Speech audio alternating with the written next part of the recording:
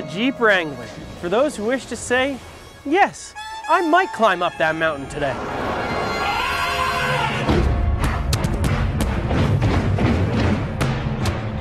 But now we have the 2024 Wrangler 4xe, the environmentally friendly, built for the outdoorsy mountain climbing types, you know, hug a tree type.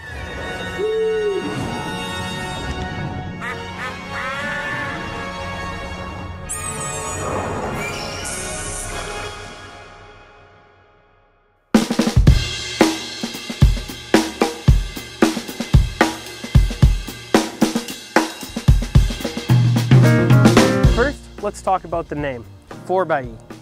The circular moniker is Jeep's attempt to fuse off-road ruggedness with eco-conscious driving, which to me, kinda seems like teaching a grizzly bear how to do the waltz. This Jeep offers the same plug-in hybrid system as last year, with a little extra oomph.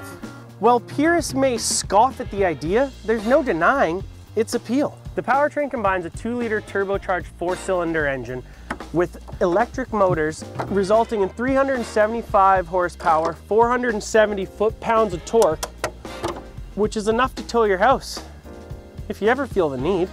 Packed with a slightly better 17 kilowatt-hour battery, this contraption promises 25 miles of whisper-quiet electric adventure.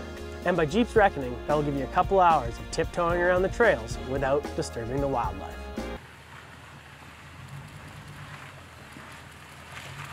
Now here's the brilliant part. If you find yourself drained of all electron juice, the turbocharged 4-cylinder engine fires up and powers all 4 wheels down the trail, ensuring that you're not stuck in the woods pondering the inadequacy of electric infrastructure. Because let's be honest, you can't plug into a tree. Now for the styling. Let's talk about the elephant in the room, the controversial grille.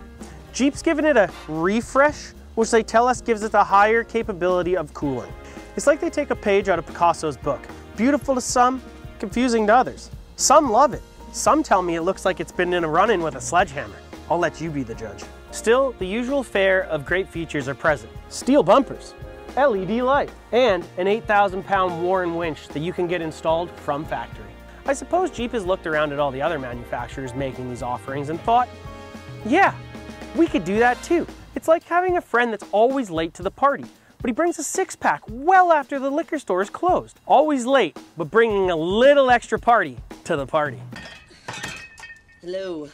Additionally, Jeep has opted to offer a new bottom end. It is now packing a full-floating Dana 44 HD in its rear axle. A bit of car jargon, but stick with me. You see, previously this part of the car was a semi-floating type, a kind that does 2 jobs. It helps turn the wheels and support the car's weight. But the wizards at Jeep decided to separate these jobs to create a stronger beast with this new full floating type. It's like separating the duties of a Swiss Army knife. Each tool can now be more robust and perfect for the job. So whether you're hauling something heavy or you're going on an off-road adventure with some massive tires, this new axle will be your silent guardian. It's like having a robust knight protecting your vehicle. It will have all of the older versions crying for mercy. So let's say you're out there tackling rough trails and something hits your rear axle. Bam! Brakes. On the old ones, that's game over.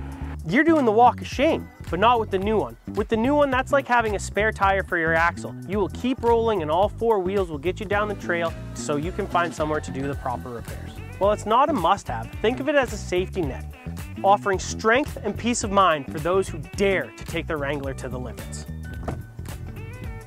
And now for the inside.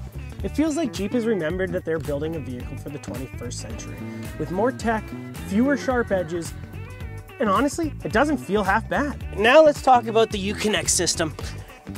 They've used a 12.3-inch screen, which is far more intuitive and far better than the ones before. It's actually 0.3 of an inch bigger than the Rams. This new Uconnect system comes with Apple CarPlay and Android Auto, which this year is wireless. It also comes with your navigation, your comfort controls, also your vehicle off-road pages and controls for your front-facing camera and rear-facing camera. Front-facing camera that they have dubbed the trail cam.